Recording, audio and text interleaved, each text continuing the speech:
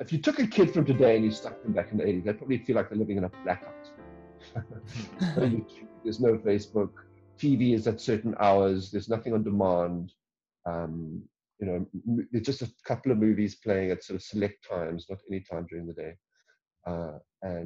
And so you really starve for cultural input from the world. And I certainly only got them from movies. Actually, when you get out there and film, that is your biggest challenge, is how to work in this 3D space in a 2D frame that is attractive and draws you in. Now, people are so good at it these days, you just take it for granted. You watch movies, it's all done well. Until you yourself go out and start taking some pictures and cutting them together and seeing how shit it looks.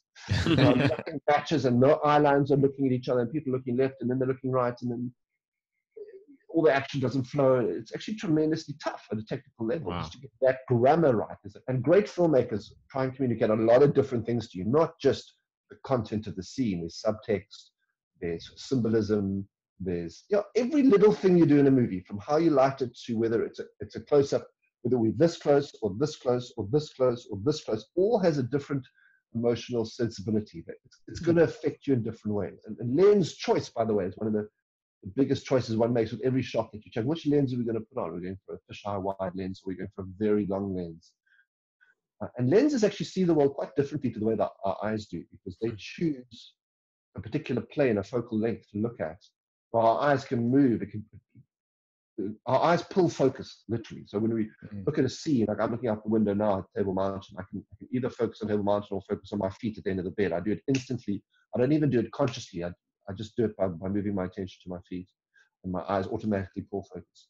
But a camera doesn't do that. A camera must choose to pull focus. So the good companies, like Ford, has a whole division, and their job is to put their Ford motor vehicles in films. There's a guy that is his job.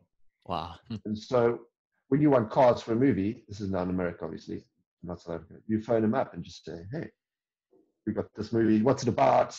Okay, cool. And he would be like suggesting cars to you. This guy should drive a Ford Mustang, let's work driver.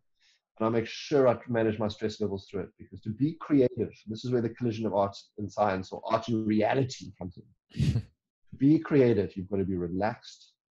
You've got to be able to think. You can't jump to decisions. You've got to be considered. You've got to take in all the points of view, and you've got to make one decision, and you've got one chance to do it firsthand. So I arrive in Pearl Harbor, which is the most secure military base in the world. If you think about it, there are 18 nuclear reactors in Pearl Harbor at any one time, because all the submarines are nuclear reactors and all the aircraft carriers are nuclear reactors. At any one time, there's 18 of them parked, and the rest of them are at sea. So it's the most nuclear active place in the world.